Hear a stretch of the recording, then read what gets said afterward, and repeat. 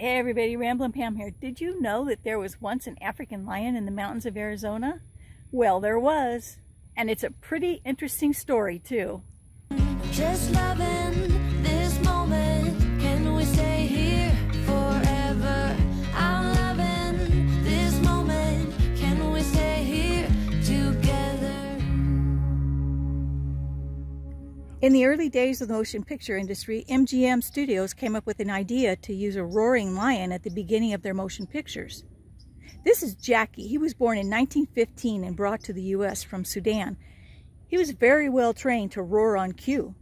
In fact, his roars and growls were the first to be used in production by MGM. In 1927, MGM came up with the idea to send Jackie cross-country on a publicity tour to promote the studio. They used this modified plane with extra water, fuel, and a cage to carry Jackie.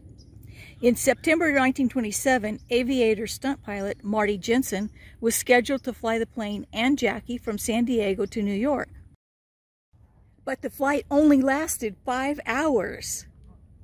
The plane managed to reach the Mogollon Rim in Arizona, but the plane's extra weight made it too heavy to gain the elevation needed to fly over the rim. The Mogollon Rim stretches 200 miles from Arizona to New Mexico. You can stand atop the 2,000-foot drop-off for some awesome views. Its highest point is said to be 8,000 feet. The plane ended up crashing east of the town of Payson, somewhere near Bear Flat Campground and Tonto Creek.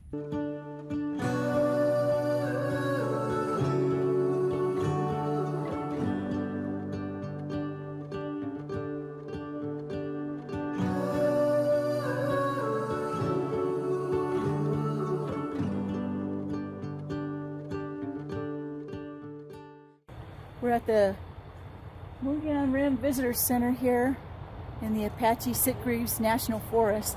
We came here where we're going to stop by and look at the Visitor Center, but unfortunately it's closed today, so we're just going to get some pictures of the view. It's a little chilly out here. Yeah, it's 7,500 feet. Oh, is it? Yeah. Oh, wow.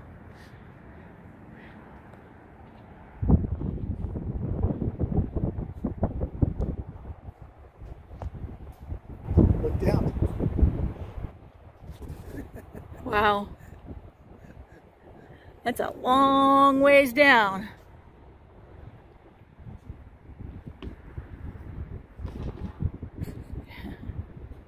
And somewhere out here is where the plane crashed. We made 2 trips up there to the Mogollon Rim area. I was hoping that we could at least hike part way down to it, but they were closed both times that we were there. The best I could do was I found this picture from the internet. It was back in the 1990s. With minor injuries, it was a miracle both the pilot and Jackie survived the crash. According to what I read, Jensen left Jackie with some sandwiches, milk, and water and set out for help. He hiked the mountains of Arizona for 3 days before finding help. He contacted the studio and asked some local cowboys for assistance. Here's a picture of the cowboys that are helping him. They were able to locate a very hungry Jackie still in his cage. That's kind of amazing, isn't it? The cowboys opened the cage door, dropped a loop around Jackie's neck, and tied him up. They doctored Jackie's wounds. They attached pine logs to the bottom of his cage, got him back into his cage, and from there, they drug him up to a clearing near Cole's Ranch, loaded him onto a flatbed truck, and drove him into the little town of Payson.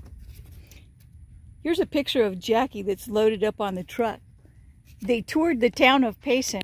I can imagine when Jackie was paraded through the streets on his way back to California, he was definitely the star of the town.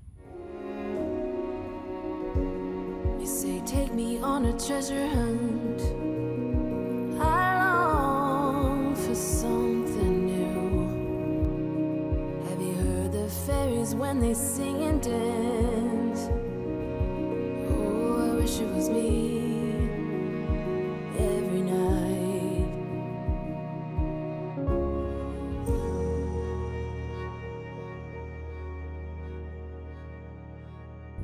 During his career, Jackie was also in over 100 films, including the Tarzan series alongside Johnny Weissmuller. In addition to his plane crash, he survived several accidents that included a sinking ship, 2 train wrecks, an earthquake, and an explosion at the studios. He was nicknamed Leo the Lucky. There were other lions that were used by MGM, but Jackie was one of the first and probably one of the most famous lions used by MGM Studios. I'm sure Jackie will always be one of the most well-known in Payson, Arizona. Thanks so much for watching, and don't forget to hit that like and subscribe button. We'll catch up with you guys down the road. Bye.